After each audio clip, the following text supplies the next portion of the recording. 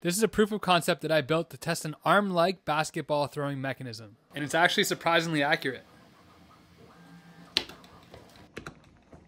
But it's a little bit janky, so I decided to beef up the design and put it on a stronger base to hopefully make it a little bit more rigid, which would add to accuracy. Alright, now we just need a backboard and a rim. Why not? Let's give it some mesh. Yes, I love how this looks, but let's see if we can hit some shots.